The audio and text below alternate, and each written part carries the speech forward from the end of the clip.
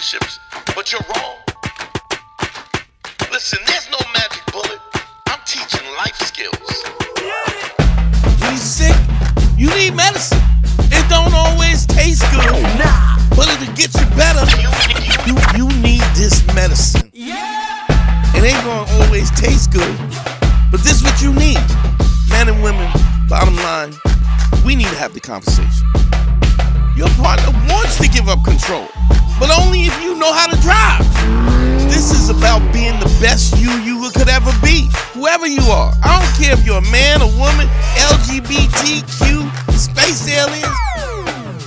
I'll save anybody. I don't care. I'll teach a hedgehog how to have a threesome. What do you mean by that? Look, you don't have to listen to me, but you're wrong. Listen, I know I'm great.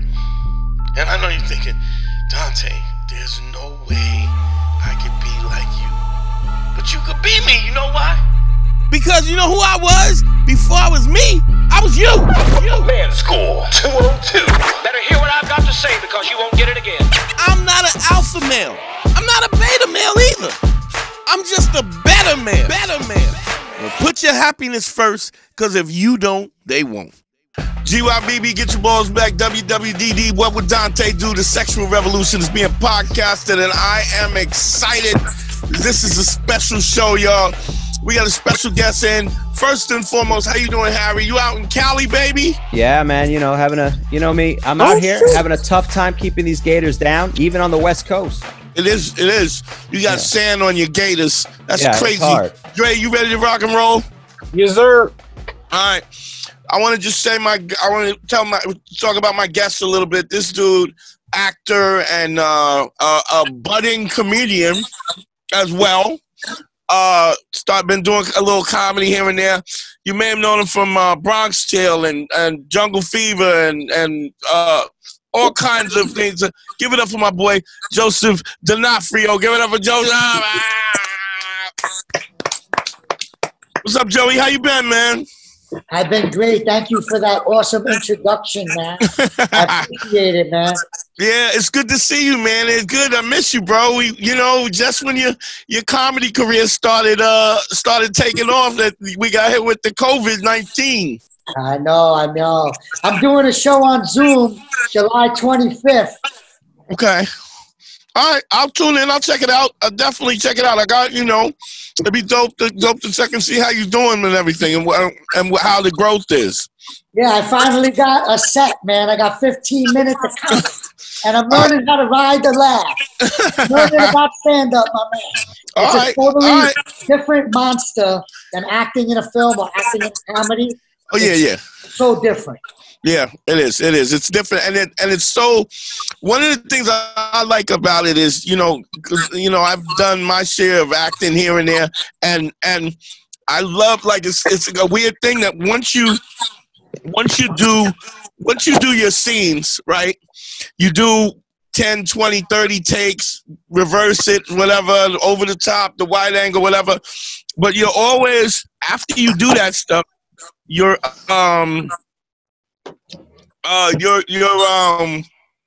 how should I put it?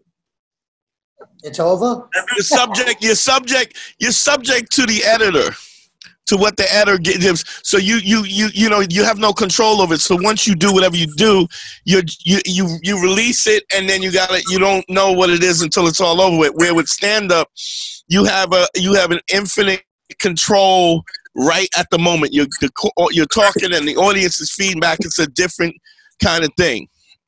Yeah, I love it, man. I love interacting with the audience. That's my thing I've been working on, talking to the audience. Yeah. But I don't like putting down the audience. I like to bring up the audience. I tell people they look good. I don't say, "Oh, you're fat, you're ugly, you're this, you're that." I tell them they look good. You gotta leave that for me. You gotta leave that. Andre doesn't even wait to get on the stage. He'll do that on the subway. He does it in the green room. You ain't nobody. You ain't never was shit. You ain't never gonna be shit. All in good fun. My heart's well. All in good fun. Your heart's in the right place, right? When you're calling somebody an idiot. It's always. What was the first film you did, Joey? First movie big film was Teenage Mutant Ninja Turtles. Really? And then after that, I did Goodfellas. Okay, wow, awesome. Did you train for acting, or did you just get into it? You just had a look and just got into it. I was a break dancer. And really? I got lucky, basically. I did a couple of commercials break dancing. And my agent was like, I had a commercial agent. She was like, you want to go out on movies and TV shows? I was like, yeah, sure. So I auditioned for Teenage Mutant Ninja Turtles, and they were looking for a hoodlum. Like 17, 18 at the time. I got the part, and then Goodfellas, they were looking for someone to look like Joe Pesci. Right. So, I looked like Joe Pesci, so, Yeah, well, so you played the young Joe Pesci. Yeah, in Goodfellas. Young Joe Pesci. That's dope, man.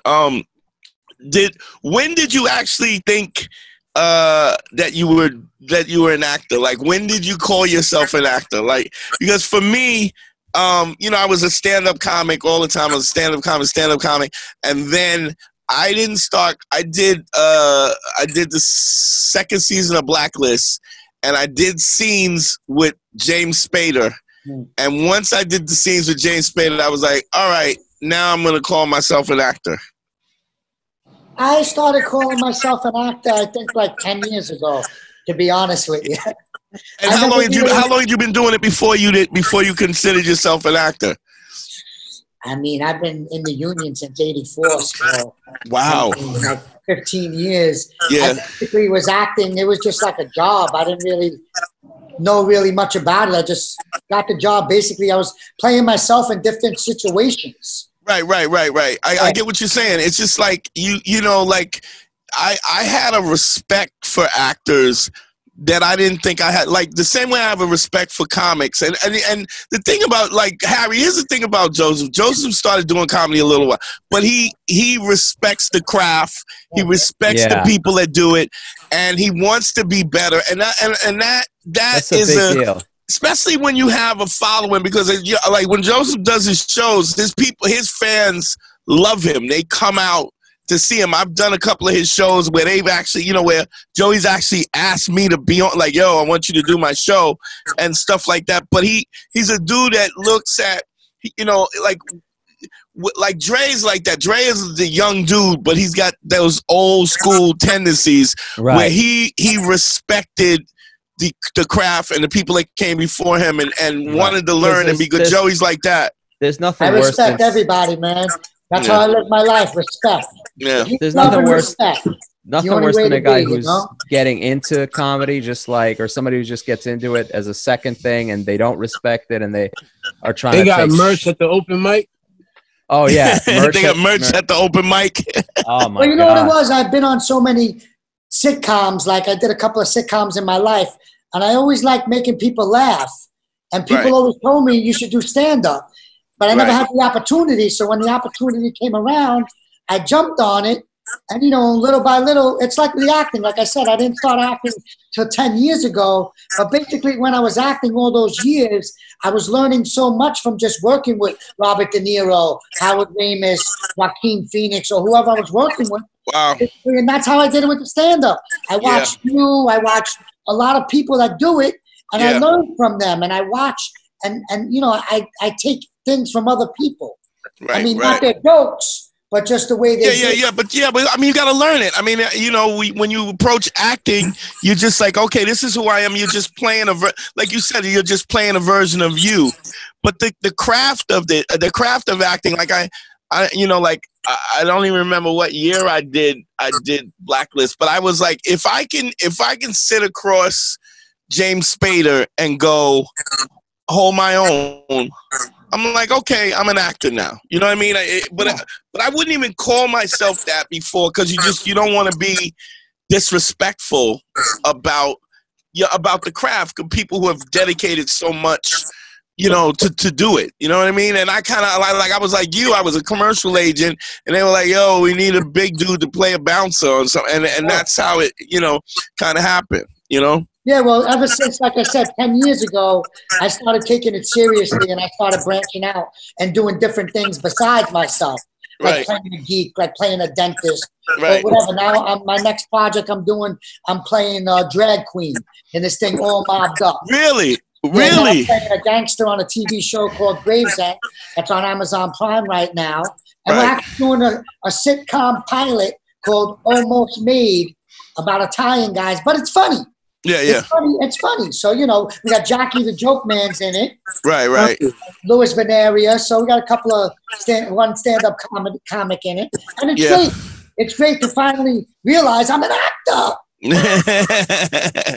Yeah, it's a weird thing. Let me ask you this: when you were, because Harry wanted to ask you some questions because I told him you wanted, and he's a big fan. Go ahead. I mean, all right. So how much do you get to interact with? You know, I mean, you're on the set. It's De Niro, it's Scorsese, it's Pesci, and all that. And even though you're playing the younger character, you don't maybe you don't have scenes, but do you take anything from that or the experience? Like, what is the thing you drew most from that experience? What did I take? I just take, like, from that experience, I'm just grateful that I was in that experience and learning from the best and just noticing how calm they were and just how they got into character and how it was just like, you know, it's just like real life, how to get into a scene. I remember before we did the scene, De Niro would before we did the scene, we'd get into the scene. So we talk a little. Right. And then boom, Marty would say action. And we were already in the scene. Like when we did Analyze That, I did a movie called Analyze That with Robert Nero where he hung me off a roof and we had a little fight. Right. And before we did the scene, he actually grabbed me and we started wrestling.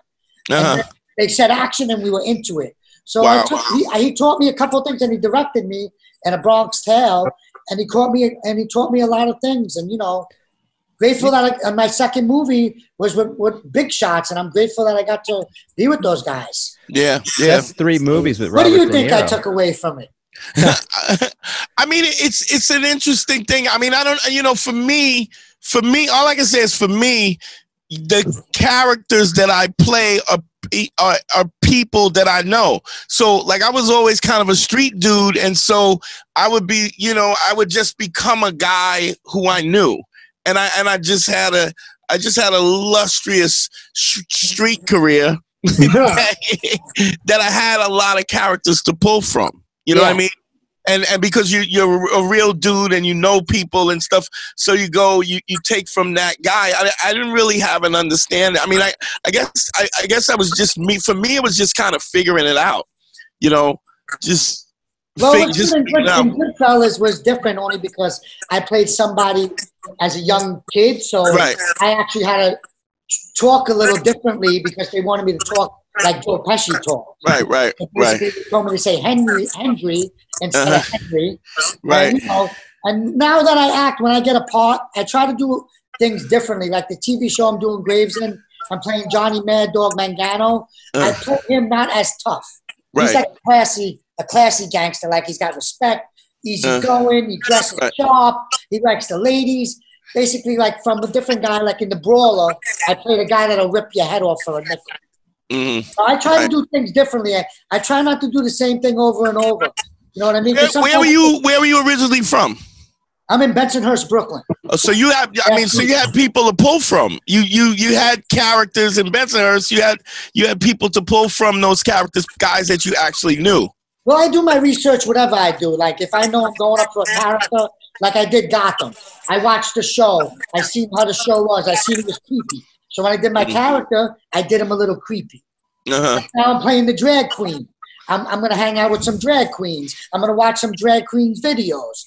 You know, you got to put the work in. Anything you do in life, you got to put work in. You don't put work in, it's not going to happen. Right.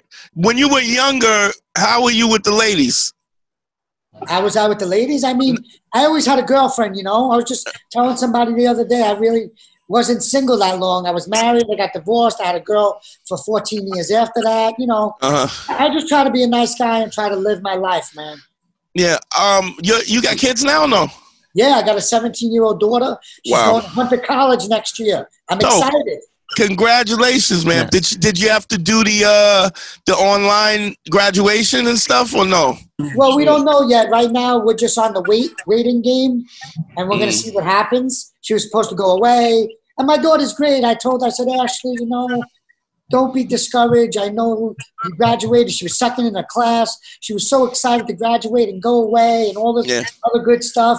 Yeah. I told her, you know, you just got to keep moving. Don't let it get you down. And she's like, don't worry, Daddy, I'm good. Yeah, yeah. Like, oh, she's very easygoing and humble, and I'm grateful for that. So, do your kid, does your daughter, was she enamored by the fact that you were in all these classic films and stuff, or is she just sort of like, whatever? Nah. I don't care. It's no big deal. I mean, I've been acting since she was born, basically, and basically she knows how my lifestyle is. It's like when we're out or something, somebody will recognize me. I mean, she knows to just like be nice and, you know, chill out. She just stays quiet and lets Daddy handle it. You know, if somebody talks to you. She's very polite and very, very nice person. And, you know, just like I am and I try to be. Yeah, I mean, that's the one thing about Joey. I like when I first met Joey, just a really kind, just a kind dude. And to watch the fans, like, I mean, it's almost creepy the way his fans love him. You know what I mean? Like, and I love them too. Right. But it's I mean, they're like, they're into it. And does that, because sometimes, you know, because I'm like I started to say a regular dude, but I don't know if that yeah, I don't think that. I don't think you're gonna get away with the regular dude label. I'm a regular dude too. Everybody's a regular dude, man. But it's like sometimes it takes me back when the fans from the podcast, because we got a pretty big following with the podcast, and you know, basically the podcast is relationship stuff and so on and so forth.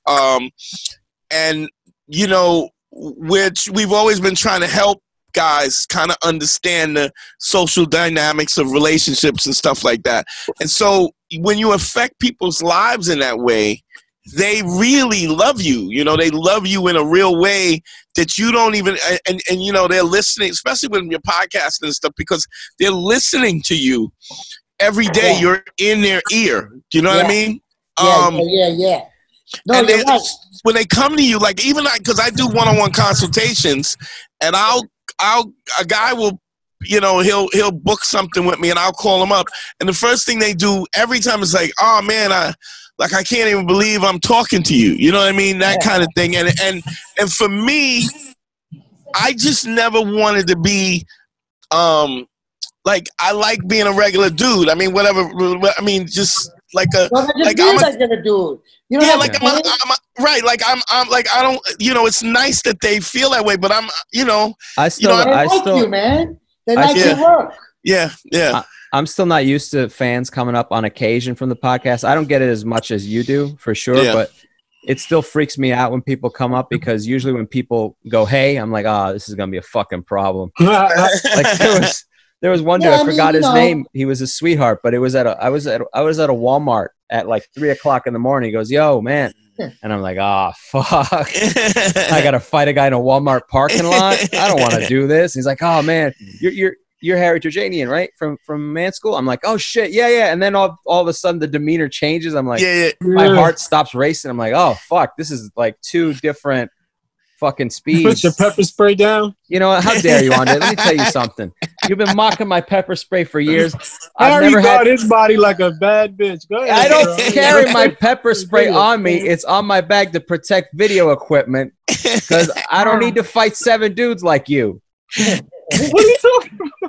Oh, that time you got your ass kicked at that bar in Corona or whatever, that birthday party where those guys stomped you out. Huh? They stopped you out for stepping on their sneakers or something. I just bumped into somebody and the nigga started swinging.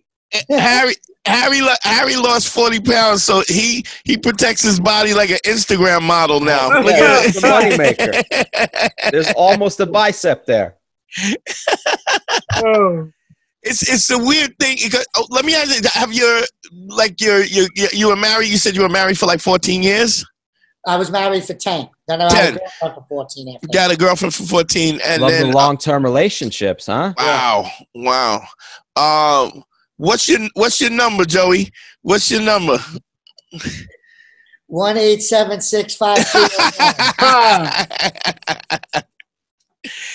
Did you find that you know, women were intimidated by the fame and by the people, or because you find sometimes I'll find that women will like it initially, and then they'll go, this is look. Yeah, they get annoyed. It's funny you said that, because I had asked a friend of mine, this girl that I know, about these women that I knew, and I was like, I don't think any women like me around here. And she's like, what are you talking about?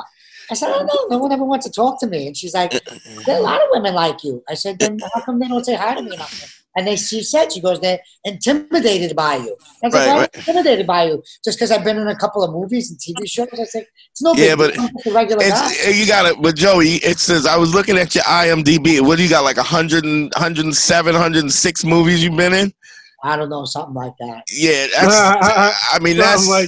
that's a resume. Do you know what I mean? Yeah, but still, it's like they think like, and then I asked a couple of girls, it's like, what is it? They go, oh, we don't think you're good enough for us. We don't think we're good enough for you. And I was like, now I know why I don't get any girls. Nobody thinks I'm good enough. I was like, come on, man, give me a chance. I'm a nice guy. Yeah. But that's the thing sometimes you have to deal with when you have something that's interesting, like a career that's interesting or life that's interesting. Like even just being a stand-up over the years, you have to deal with what the repercussions of that. Because at first, it's even if you date somebody, at first it's super exciting. Like, because, they're intrigued by the lifestyle and all that. And then the problem is when you're away so much, it starts to wane on the relationship a little bit. It's like, where are you going? This is what I'm doing. And it's it wears out because they don't want to hang out at clubs. They're not performing. They don't get the same energy. And so anytime you're doing social something. Social media too, Yeah. Social media kills it because like my Facebook and my Instagram, girls write like, hey, handsome, beautiful, this, that, the other thing. Oh yeah, social media. Girls like, who's that? I was like, oh, some fan in Australia. Oh, they want you. I was like, who cares if they want me? I'm with you. They're in Australia. They got to swim over here. It's a long swim. Once they start asking questions about Facebook and Instagram, you got to get rid of them, man. Boom. Yeah. But you were in a relationship for a long time. You said like 14 years. But that was before Instagram, though, is what Joe was saying. Facebook and Instagram actually ruined it. That's what actually ruined the relationship, to be honest with you. Really? What happened? Yeah. Is this just that? Just the questions, just the comments and the questions, like who is that? Why are they liking your page? All that sort of stuff? Yeah, it just became nonsense. It's like, if you're in a relationship, I feel like if you're like a celebrity or if you got like fans and things, you just got to not even ask a question about it. I mean, if you're not into the entertainment business and you got Facebook and you got, girls and guys commenting on your pictures, then there's a problem, Because right. You can't be entertaining a guy that you don't know or a girl that you don't know if you're with somebody, Yeah, but it's also a lot, like you find a lot of people. So it's an interesting thing, like what a humble and what a good dude you are. And then there's a situation where you get people who are just on Facebook and then their celebrity is Facebook. Like they really haven't done the work to be famous. You see, when you work, you got over 100 movies. That's a lot of work. Like, people, like initially, I didn't even really like acting because it was so tedious. Do you know what I mean? Like, so if you do a scene, like I'm looking at your background, you doing that scene, people don't understand that might be at least three camera setups, maybe more than that. Then each guy's got to talk. You got to shoot the guy talking. You got to shoot behind his head, the response and stuff. And so it's really a tedious, like when you watch it and it's all put together, it's seamless, but it's a lot of work. I remember when I did the fighting movie. And I got to come down these stairs up in the Bronx. And so like I'm 176th Street and I'm sitting on the stairs and then I walk down the stairs.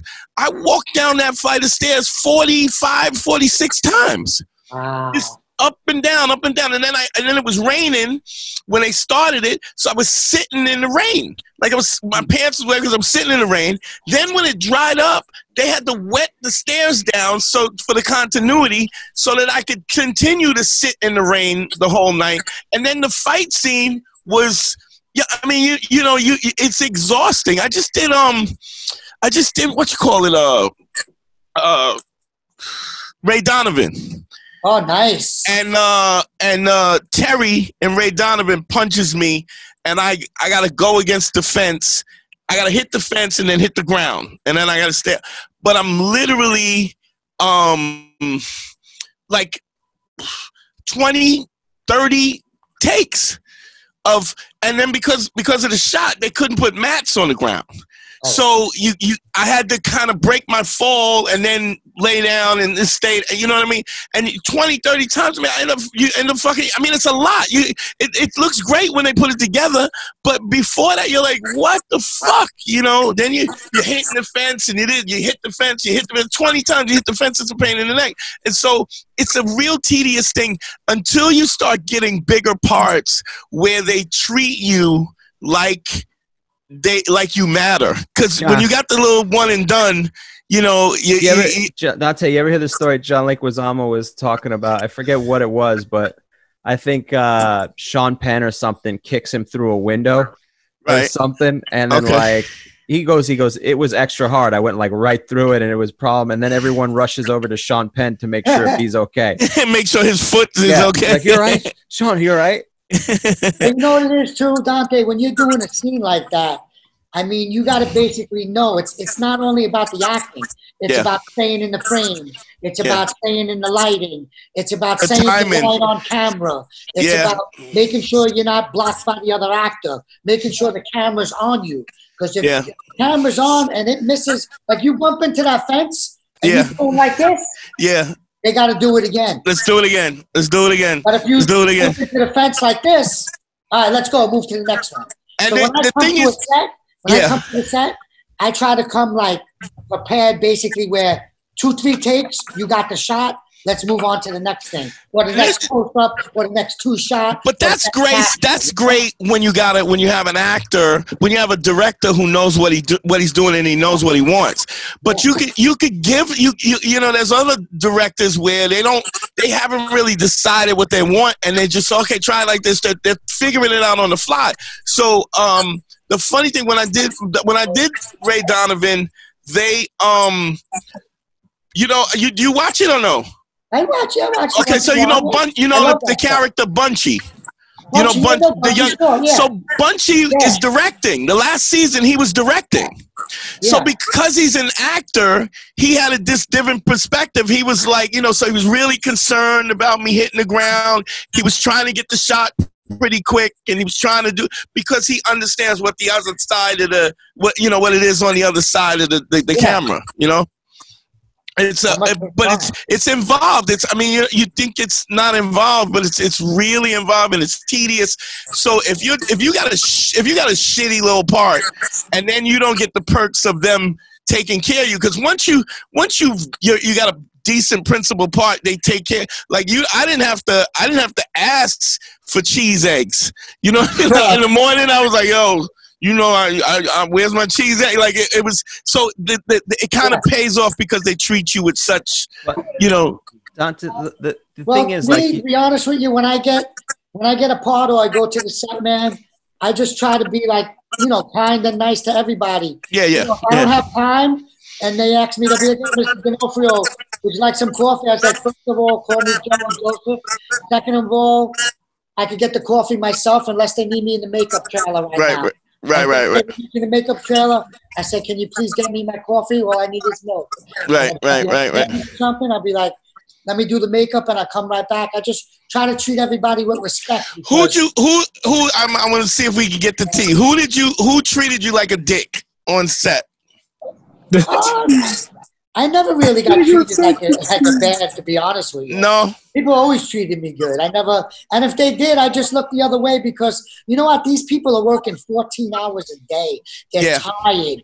They're hungry. They're aggravated. So if I get a little attitude, you see how Joey's a sweetheart?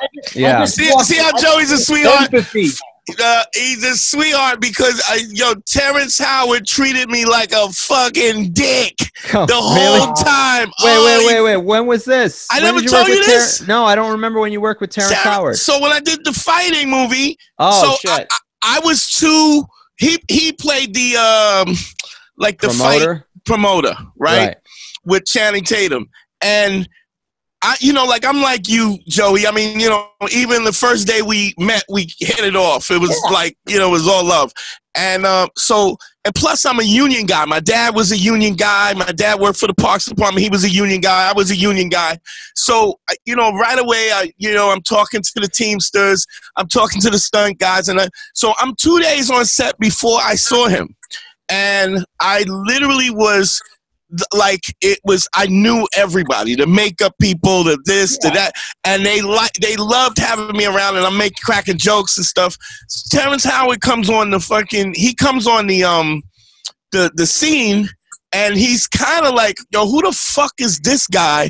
What? Because I'm coming, when I come on, I'm like, oh, what's up? Like, no, wait, Jose, no, wait, Jose, and I'm giving high fives and shit, and everybody's like, oh, Dante's here, right? Because I'm like you. I get my own shit. I'm fine. Whatever. What do you need? How do you want to do it again? Let's do it again. Because the other thing is, when you like you said, 14, 16 hours of work. If you're a dick, for 2 hours is long. Yeah. But if you're a dick for 14 hours, you won't get no work. If you're hard to work with, you won't get no work. Well, that's what ended up happening. Sometimes. I don't know the character he was playing in the movie. I don't know if his character was like that. Joey was being a dick. I work with people and they say his character, but yeah, but I get it if it's method acting, but it wasn't that. It wasn't even that. He just didn't like the fact that the people on the set, what they would call the little people, which are the people that make it happen. He just didn't like that. I gave them, you look people in the eye and they want to be seen. And then I would remember names and talk to, hey, how you doing? And he came on the set and he just immediately, I could feel like, he's like, who the fuck is this clown? Like that. And here's the thing. Go ahead, Harry. What were you I was going to say, like, his reputation, didn't he get kicked off Iron Man? Like, there's a couple. Well, I'm going to get to that. But I was such a fan of his because of the movie Hustle and Flow. Like, I thought he was so fucking amazing in that movie, right? So you get these, how they say, don't meet your heroes. I was so happy to meet him, and my mom, my mom passed away in 2016, but my mom loved him. She, he was a cutie pie, whatever, and my mom was like, "Oh, Terrence Howard," and I was so excited to work with the dude, and he just in the movie, I had a girlfriend. And he was punking me with my fake girlfriend. So, like, in between scenes, he would go, come here. And I'm like, dude, I don't even know this bitch. Like, what are you... She's playing my girlfriend. And he just kept, like, giving me the business. And then I finally, I asked him for a picture. And I said, you mind if I get a picture with you, man? I'm a big fan. And fuck out my face, man. Well, he goes, yeah, sure. And just as they go to take a picture, he snatches a girl and puts a girl in between us. Some random girl. I'm like, all right. So we do the rap party, and I go up to him and I say, listen, I know you don't like me, but I just want you to know I'm a big fan. I love your work, and I'm a big fan. Oh, no, it's not that I'm like, nah, dog. I've been running the streets, so I know when a dude don't like me. Right. I don't know. Usually the result when anytime you go up to anybody and confront them and go, hey, man, you've been real shitty. What? No, what? No, I don't know. I've been tired. He was a dick. And then, like Harry said, you get knocked off the Avenger movies. Oh, like, man. How do you fuck that up? Like, he was playing War Machine. Not War. I want to say War Machine. What's the Iron Man that Don Cheadle plays? I forgot. War Machine. Was it War Machine? Yeah. So so I guess he thought he was so big that he could be a dick and not. And they replaced him.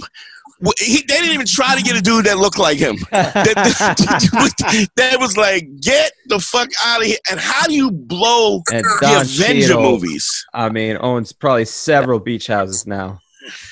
From all that shit. And just by being and Joey, it's like just by being a good dude, like a righteous dude, people want to work with you.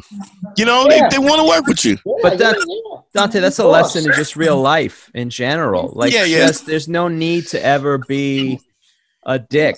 You don't have talent is hard. Like, you know, skill, that's hard. But being nice, it's easy.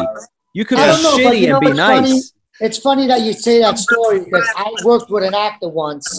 I'm not going to mention his name, but he was very nasty to me on the set. Right. And I said to myself, I was like, wow, this guy's really nasty. I was like, let me pray for this guy that he changes his ways. Yeah. And, you know, I don't know, like a couple of years later, I was at a party and the same actor was like across the room, comes over to me. He's like, hey, Joey, how you doing? What's going on? Long time no see. How's the family? How's everybody? He was so nice to me. Right. And I said to myself, I was like, wow, I thought this guy was a knucklehead.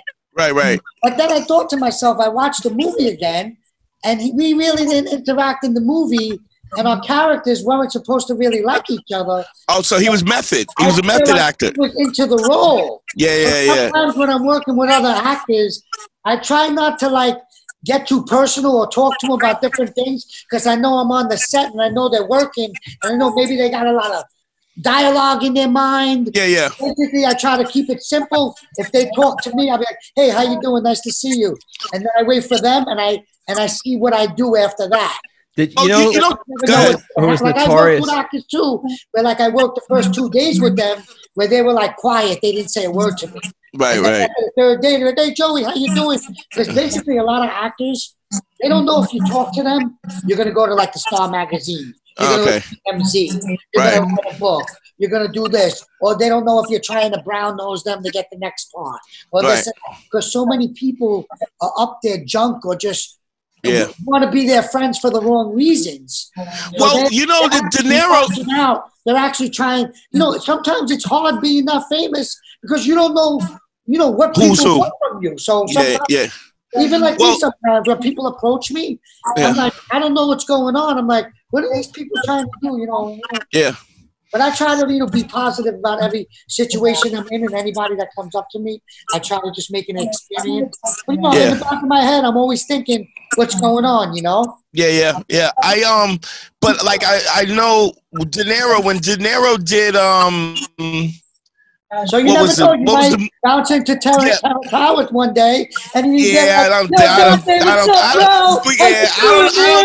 don't think so because it was because I confronted him at the rap party, and it was he knew what it was, and I knew it. I was like, come on, dog. I mean, but I remember reading that De Niro what was the movie that De Niro did with Cuba Gooding where he was in the Radio? You know, he played this racist. No, he played this racist in, and Cuba Gooding was one of the first black I know what you deep sea divers. I don't know the name, but I know the movie, yeah. But it was supposed to be at a time when there was a lot of racial tension, and he did not talk to Cuba until the character changed, till in the story, because he's a method actor, you know. Yeah, that's how he is. And I get that, but our character wasn't like that. It wasn't like that, and it was just and I'm not a guy. I mean, you've been around me. I'm not a pushy dude. I don't want to. I've had even I came up not directly, but I came up with Kevin Hart, and Kev is huge now. Yeah. So he was outside the club, and I was like, hey, Kev, right? Just to speak, because I didn't want to be somebody who didn't speak to somebody who I knew. And he stopped the interview to come over and say, hey, bro, hey, he was like, excuse me 1 second. He was like, what's up, brother? He gave me a hug and stuff. And it was like, he's that kind of guy. And you don't realize how much the sincerity of that counts in the real thing. Now, Patrice was an asshole to people all the time. And Patrice was an asshole to his own friends. Yeah, he was an asshole. Patrice was an asshole to the people who were closest to him. So just before he passed, he had got his own show, right? Patrice got his own show, and he was casting it, right? The show never came out, but he was casting it, and he comes home one day, he's one of those 16-hour days, and he goes, You know, I realize when you're working 16 hours with somebody, you'd rather work with somebody who's nice than somebody who's talented and an asshole. Yeah. And I go, really? You think people like nice people better? That was Like, his big revelation that he had just figured out. You know, it occurred to me. It kind If of you're nice, You're people nice. like you. Yeah, people like you when you're nice. It's better. And he was like, he said there were guys who were more talented, but they were just assholes, and he'd rather take the less talented person because when, like you said, when you're doing 16 hours, 14, 16 hours, man, it's hard to stay nice for 14 to 16 hours. I mean, even if you're a nice guy, but if you start off a douchebag, it's the worst. And he was like, I realized whenever I do, because he was on the Office, and he said to me, yeah, that's Steve Carell's show. That's not my thing. And I'm like, are you fucking kidding me? Like the opportunities. And I said, your revelation is that being a nice guy is people like you. I go, took you to be 40 years old and know where you were on the other side of the camera casting to know that it's just easier to work. People who are easier to work with they're gonna work with you more and more. When you're agreeable. You don't want a headache or anything like that. Yeah, the other thing is people always think that being nice means you're a pushover. And that's the big misconception. Like not even just about acting, but in life in general, even in an office environment, it's okay to be nice. It doesn't mean you're a pushover. It's the same thing in relationships. Yeah. Well, it's interesting what Joey said is, look, the minute you start asking me about Facebook, see you so long, because you can see down the road that it's going to be a problem. You know that this is going to be a problem. It's not going to get better. But a lot of times people will discount their manhood and what they like and what they don't like because they fake.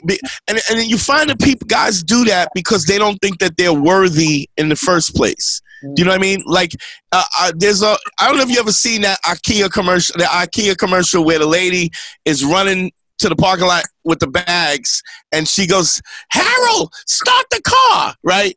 And it's the point is that the IKEA is so cheap that she feels like she's robbed them. But she paid for everything and everything she's going, but she feels like it's so cheap that she's robbed them. And the thing about it is, if you're a guy and you're in a situation and you think that the woman that you're with, you're out of your league. If you think you're out of your league and you're not worthy, then inside you feel like you're stealing. You know what I mean? Deep down, you're in a situation that you don't deserve to be in the first place. But you'll find that guys won't work to be worthy either. Like, so it's like it's easy. It's almost like you got over 100 movies under your belt. It's your job. It's what you do. It's what you love doing. But you're also not going, look at me, everybody. I got 100 movies. Like, even he goes, I did a few things, this, that, and the other. And then when you look at when you look at your IMDb, you're like, holy shit. Like, but because it doesn't matter. You're always looking, what's the next thing? Well, I got this. You got to keep working, And what's the next thing? And what else can I do? And how can I be better? And when you're focused on that, you're just not worried about what other people think. Yeah, I mean, I'm not worried about what other people think. That's what I do too. I try to look for the next thing and just try to stay positive, man. Especially now with what's going on, we're all shut down. I was having like 2 projects I was supposed to do, but it's all shut down right now. But what were you working on? Well, Gravesend, we did 4 episodes of that. It's on Amazon Prime right now. We got 6 more we're supposed to do. Oh, nice. So you got slated for 10 the whole season.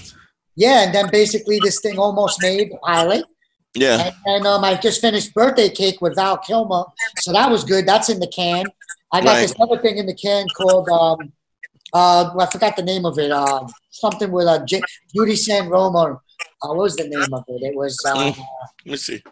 I'll look it up. We'll get it. There we go. The Wrong Path. The Wrong Path. The Wrong Path. Yeah. It's really good, man. The Wrong Path is gonna be off the hook with Thomas Howell, man. Oh. I played Bruno in there. Wow. I didn't even look at this. You, man. I played a tough guy. That's all I get. I'm always throwing somebody in a dumpster. I want you to throw me in the dumpster one day. That'd be great, man. I would love for you to throw me in the dumpster. I was thrown in the dumpster in the Black Donnellys. They killed me in that. It was like, poof. You ever been in a dumpster, man? Dead? I'm usually the guy throwing the guy in the dumpster. I've never been in the dumpster. Dumpster? The dumper? Yeah, in a dumpster. I mean, I've been in the dumper too. I've been in a few dumpers, right? And they kept me in there for like an hour too, man. It was stinking in there. Yeah. Oh, it was like they didn't even have a good dump. It was a shitty, like a real dumpster. Like they didn't have like it. Oh wow. That's kind of fucked up. If you watch the families, you'll see he picks it up. You know, one of those things where you pick it up. He picks it up, he looks in, and I'm in there, and then he shuts it.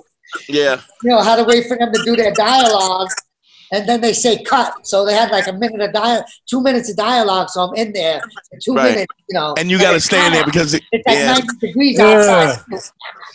Yeah, I did this thing where I was like the muscle for this drug dealer, like this crystal meth drug dealer, and the guy from Outlaw, the series Outlaw, I forget his name, but he's torturing us in the basement, right?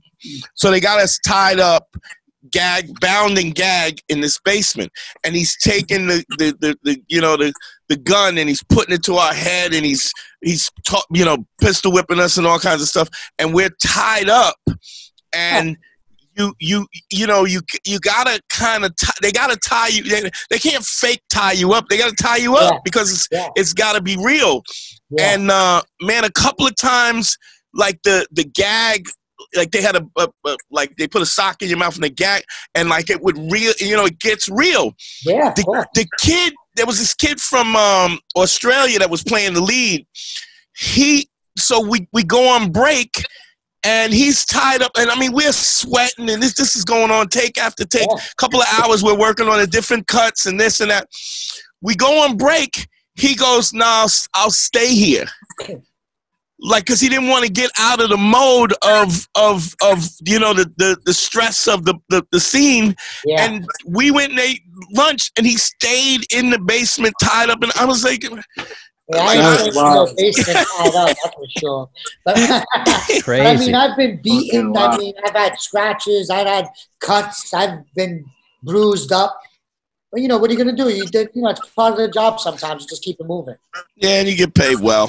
When you get the check, you're like, all right. I got put on fire once. That was pretty cool. Really? They put the suit on you and the gel and everything? They put the gel, not a suit, but actually the clothes.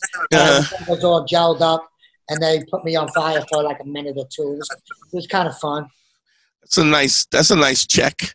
That's a nice that's a nice check. I always I always had to do my own stunts because they didn't have stuntmen that with my body type. So it was like so, and you get to the point where you're willing to do whatever, but you show up, and that's also you have the same problem that like Judy Gold would have where they'd be like, all right, you know what, why don't you bring your own clothes? Just bring your own clothes for wardrobe. Dude, I did they did a series of called Limitless.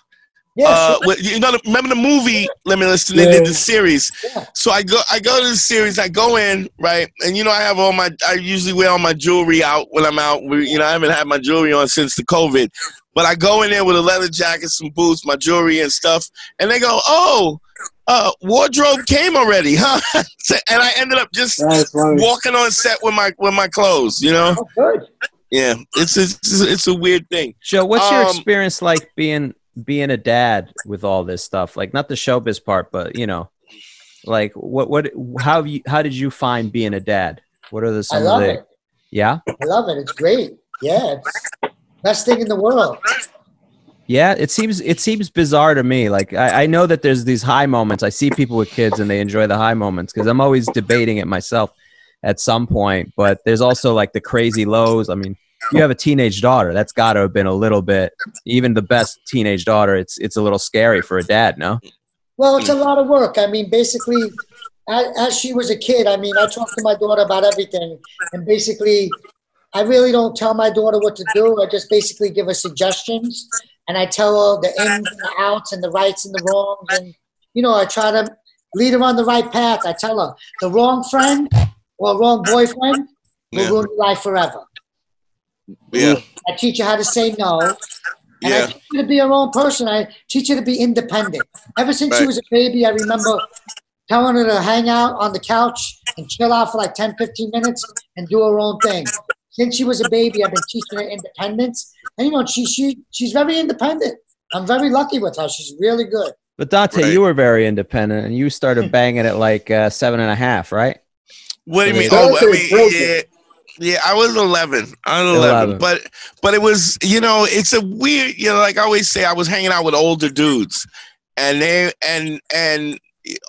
I say older dudes, like I was 11 and I was like 10, 11, and they were like 17, 18.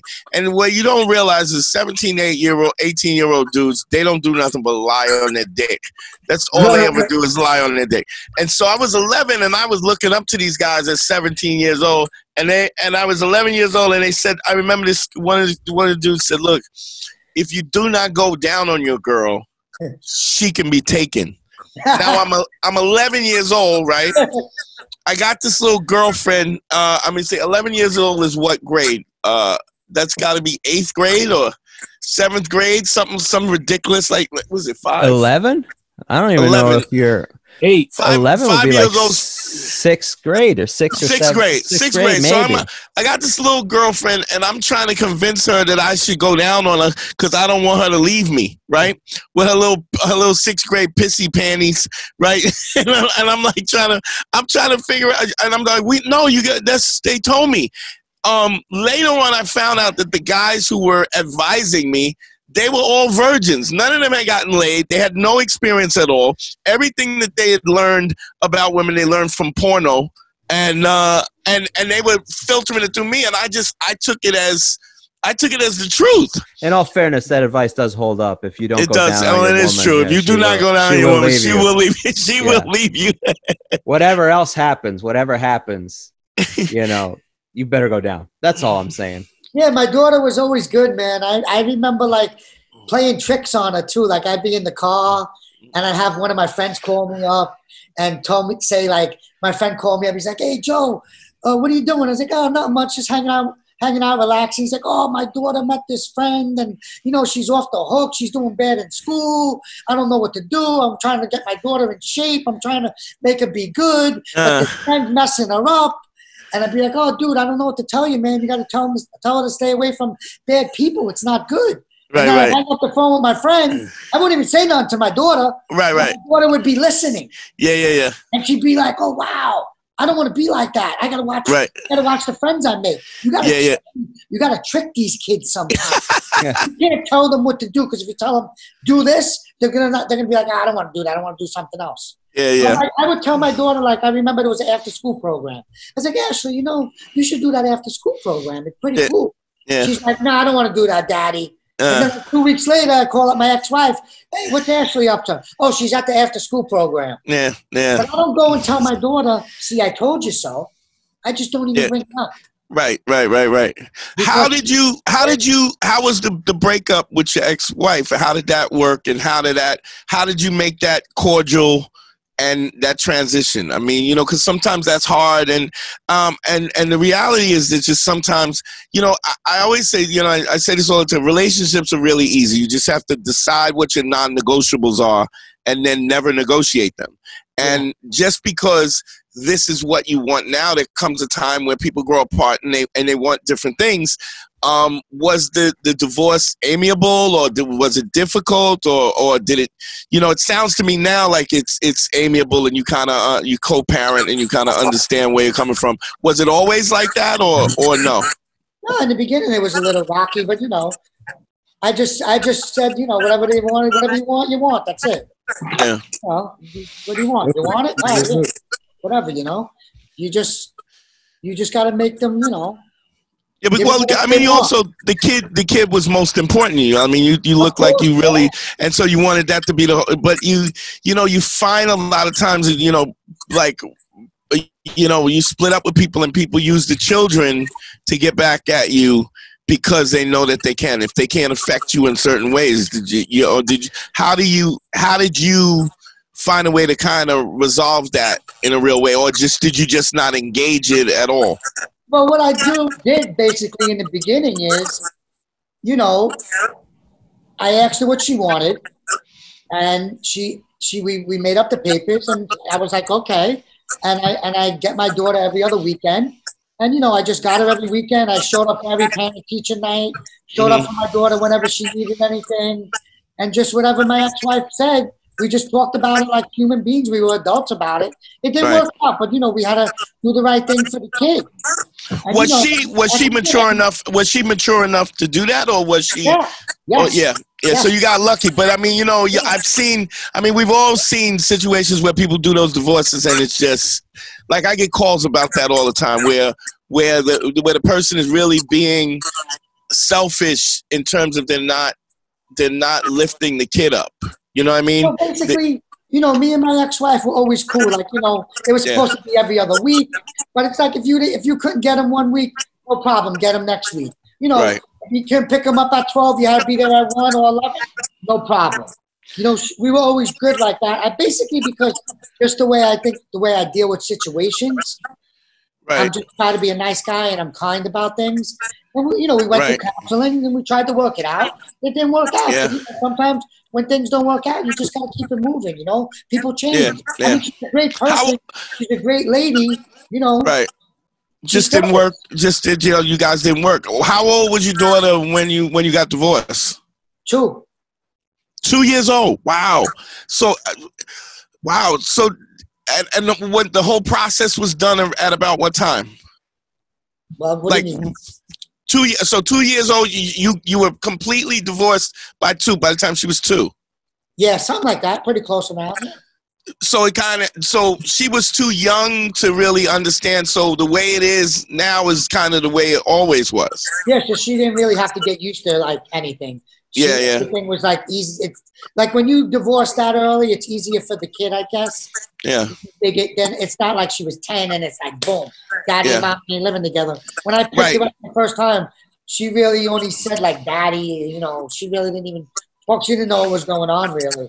Yeah, it's difficult when the kid is heavily, you know, is a product of the marriage that's been going on for some time, and then all of a sudden you're not there, and that, you know, it's kind of a, you know, it's a shock for them. You know, it's all how you deal with it too. It's all how you talk to your kid about the situation. I'm an open book with my daughter. I tell her anything. I've been talking to my daughter about drugs, alcohol, sex, anything since she's like 10 years old. I remember her telling me, "Daddy, I'm 10."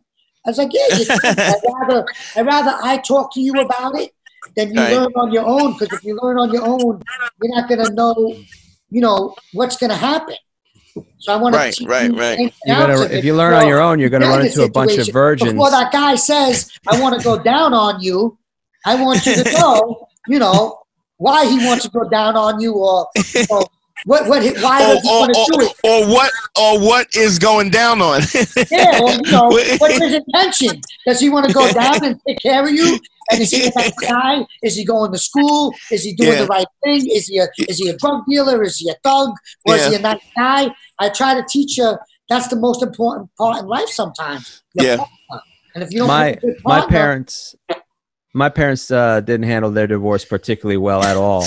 And we were not children. We were fully grown adults. Wild for the night. My mom did. My mom was wild for the night before and after. But they proceeded. My mom thought the best way to parent. Tell a story, Harry. Tell a story. Oh my God. My mom felt the best way was to claim that my father was a cross-dresser based on no information, which I guess is a Hispanic woman thing to do, which is immediately attack the masculinity of your father. He's a gay. I'm like, what? When did this happen? And then also at the same time, he gave me the herpes. Your father gave me the herpes. And I'm like, I don't know which parenting book you read, Mom, but this doesn't seem like out of any of them. Oh my God! She didn't understand if he gave her the herpes. She's saying that she had the herpes. She didn't get that part. The herpes. She didn't understand. somehow he gave it to her. And then I have to ask my dad. He's like, what the fuck is she talking about? No, I don't have. If I have it, she has it. And neither of us has it. That's funny. She's wild for the. She's my so mom wild. Was She's for off the night. She's off the hook. Well, she was the one I ended up catching when I came home. That's how they ended up getting divorced. Your divorce was nice and amicable, Joe. My parents' divorce was me coming home and catching my mom. Basically, there was a dude in her closet that I had to like one of the handymen working on like some construction thing we were doing. And then I opened she didn't want me to check it in. I went in, I opened the closet, and I see like some guy cowering in the corner, like he's scared, some Guatemalan dude. And so I don't know why. I was just so in shock that I just I slid the closet door back closed. You closed it back yeah, like it wasn't there? Like, as if I was like, and then I was going to open it back up as if I was doing a magic trick. Like, there's no way I just saw What was your mom doing? what I saw. My mom was like, I don't even remember the craziness of what she said, because she's so fucking nuts that she was saying, oh, it wasn't a thing. It was, we thought your father was coming home and your father's crazy. And it was all about my dad being crazy because my mom is mentally ill. And I love her to death, but she's mentally ill. Yeah. She's crazy. So then that was up to me to inform my dad of what was going on, which is a tough task because he's working. I'm like, when do I tell him?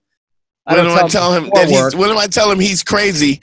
And the only way to cure that is to have a Guatemalan in his boxes in the closet. That works out.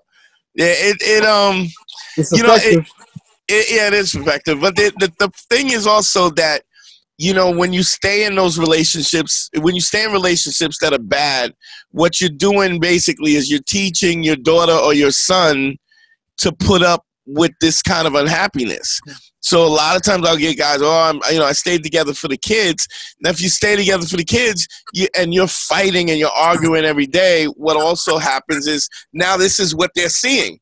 And so you're teaching them that in their relationships that this behavior is acceptable, that fighting and all that craziness is acceptable, which is why Harry's a comedian. That's right. That's how I end up on this fucking podcast, because I think it's acceptable to throw spaghetti against the wall. That's how else do you solve an argument, right? How else do you? Yeah, that's the whole thing is, you're all that stuff. It had the opposite effect on me for a long time. It messed me up because I was anti confrontational. To the point where, like, if you brought me the wrong order at a restaurant, I would just be like, "Well, I guess I'm eating shrimp." I got a shrimp allergy, but I'm eating shrimp today. Somebody give me an epidermis. Looking like Will Smith and Hitch.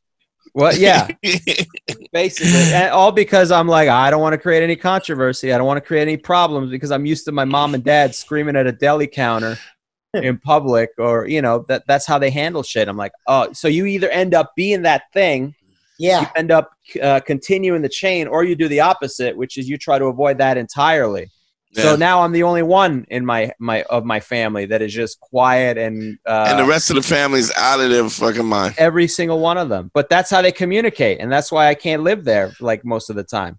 I had to take like a 10-year hiatus from that, where I was like, I need a break from this. Like, oh, come back. I'm like, no, you don't understand. You motherfuckers are crazy. Like. Yeah, it's funny because people I like used to each love other. Seeing people like your mother and father at the deli, and I'd be with my daughter, and we'd just be like, me and my daughter would look at them and start. Everything was a learning experience with them. I'd say, look at those people, look at them, and nothing would get done when you act like that. The store don't do anything for you. Yeah. And then me and my daughter walk up to the people and to the deli counter, like, hey, how you doing? How's your day going? Yeah. Good. Ready we ask for the same thing your mother and father asked for that they didn't get, and then we get it. Yeah. Joey, well, it was a learning experience for me too. Yeah, Joey, man, thank you so much for doing this, man. I appreciate you, man. I can't wait till we things get back to normal. We get back on stage, and I see you. New York, baby, we got to do it. Yeah, you got that show coming up. I don't know. We don't have a date yet, but we're working on it, right? No, I got my Zoom comedy show. That's July 25th. But Stand Up New York wants me to do a show there. Okay. But right now, nothing's going on. So I mean, yeah, we got to see what it is. It's gonna, you know, at least you kind of feel like there's a light at the end of the tunnel now. At least it kind of feels that way, unless everything goes to shit. But who knows what the fuck? Who knows what's gonna happen? They got to start opening up and just let's just open it up and see what happens. Yeah. Well, yeah. I mean, I actually lost. I lost like 11 people, like coworkers and family. So it's like, you know, I mean, I got mixed feelings about it. But Joey, man, thank you so much for doing this. Tell me about the Amazon Prime so that they get the show that you have on. What's the name of it again? Gravesend. And you got your Zoom thing that you're doing when? July 25th. July 25th. Cool. It's global. Okay. All right. Watch it in the corner of your house on your couch. And I'm at Joseph D'Onofrio Official on Instagram and Joseph D'Onofrio on Facebook. You better follow me if you're watching. Spell it, Joey. Spell it so they can follow you. JOSEPHDONOFRIO. Official. Official. All right, Joey. Thank you, man. Who's doing this is gonna probably have it on the bottom as a link to something. Oh, he has it. He has it there. It's there. I just wanted to make sure you get it. Yeah, he's got the full name on the bottom. With the link and everything. Dre, talk to me. Yo, just follow me Instagram, Twitter, Andre D. Thompson. That's it. Just stay safe. Y'all get it. All right, Harry, talk to me. All my social media at Harry Terjanian, and also follow Catalyst Wrestling on YouTube. Going to be doing some new episodes, and we might be doing something real soon. So check it out. Okay, everything with me is go ahead. Also, the YouTube page for this show. If you want to watch full episodes of this show, we have them on YouTube now, current and classic episodes. So please like and subscribe to the YouTube channel because we have some great content coming. And comment too, please. That helps us too. Yeah, absolutely. You know, everything with me is Facebook and Twitter. Everything is Dante Nero. Instagram is the Dante Nero. Follow me on Instagram. I got a bunch of stuff up on then I'm putting some more comedy and stuff up. Also, GYBB, get your balls back. WWDD, what would Dante do? The sexual revolution is being podcasted. Yo, I love y'all. Also, if you want to book time with me, you can book time with me at DanteNero.com and click on consult. You can book with me. And I've also been doing on Facebook, I've been doing writers work, comedy writers workshops and stuff coming up. I got one this Saturday, and I got one. I do them every other week, and where I help, teach, give you the shortcuts with your stand-up and the kind of intensify it. Yo, I love y'all. If you like what we're doing, please like and share, all that good shit. I love y'all. We are out, man. Thanks, Joey. You're the best, bro.